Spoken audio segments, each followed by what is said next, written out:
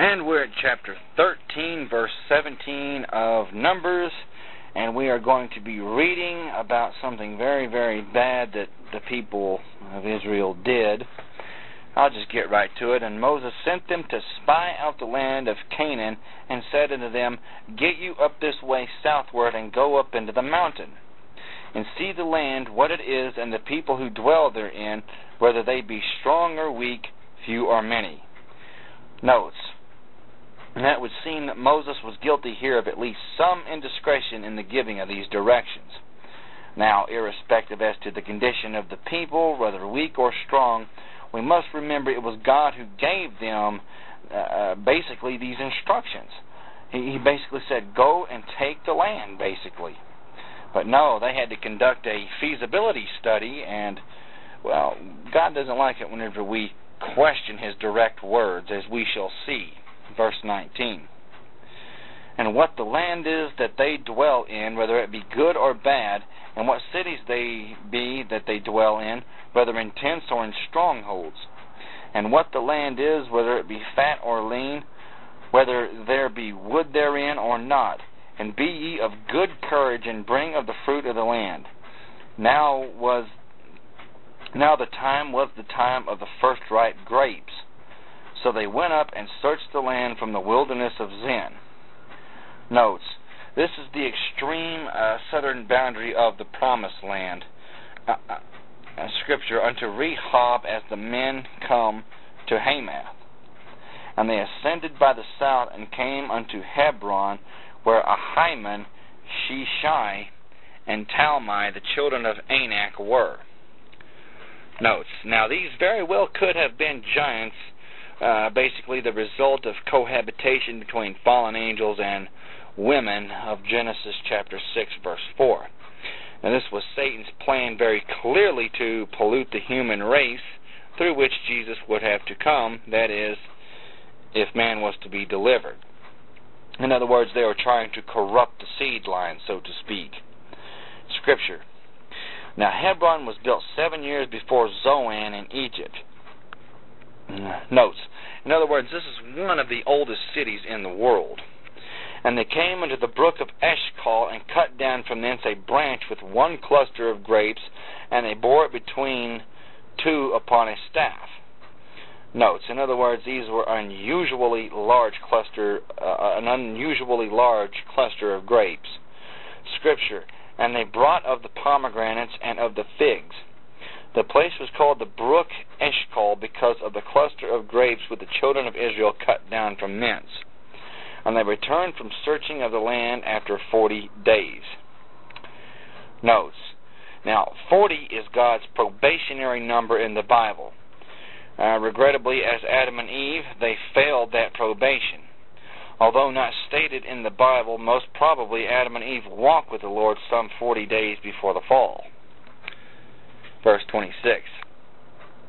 And they went and came to Moses and to Aaron and to all the congregation of the children of Israel unto the wilderness of Paran to Kadesh, and brought back word unto them and unto all the congregation, and shewed them the fruit of the land. And they told him and said, We came unto the land where you sent us, and surely it flows with milk and honey, and this is the fruit of it. Notes. This should have been a warning to these people. In other words, it was exactly as the Lord said it would be. That should have been a grand admonishment, but we shall see. Verse 28. Nevertheless, the people be strong who dwell in the land, and the cities are walled and very great. And moreover, we saw the children of Anak there. The Amalekites dwell in the land of the south, and the Hittites and the Jebusites and the Amorites dwell in the mountains. And the Canaanites dwell by the sea and by the coast of Jordan. And Caleb stilled the people before Moses, and said, Let us go up at once and possess it, for we are able to overcome it. Notes. Now, the evil report, which was faithlessness, was given by the 10 of the spies, and had greatly unsettled the people. Boy, if they only knew what it would cost them. And here comes Caleb, who seemingly interrupts this. This was the language of faith coming straight from Caleb's mouth. Let us go over there. Let's just show them how big we can whip them. But faith and truth are never quite popular. Had they only believed and acted upon faith, they were in fact well able to overcome it because the Lord was with them. But whenever faithlessness came out, so did the Lord. He simply departed. Verse 31. But the men who went up with him said, We be not able to go up against the people, for they are stronger than we. Notes. Now, what do we have here on our side? We have the God. We have the Creator of the universe. But yet we're not able to do this. What nonsense. However, doubt and unbelief, they always look to self and say, we cannot. Well, that's where we need to look at the Lord and say, because of Him, we can. Verse 32. And they brought up an evil report of the land which they had scattered unto the children of Israel. Notes. Basically, to deny the Word of God is always constituted, it always constituted an evil report. Scripture. Where was I? Now they were saying, the land through which we have gone to search it, it is a land that eats up the inhabitants thereof, and all the people that we saw in there are they are men of great stature. Notes, here we have more doubt and unbelief, and they see the difficulties, while this man Caleb sees faith and he sees victory. Verse 33. And there we saw the giants, the sons of Anak, which come of the giants, and we were in our own sight as grasshoppers, and so we were in their sight. Notes, now think about this. As a believer, what do you see? Do you see giants, or do you see God?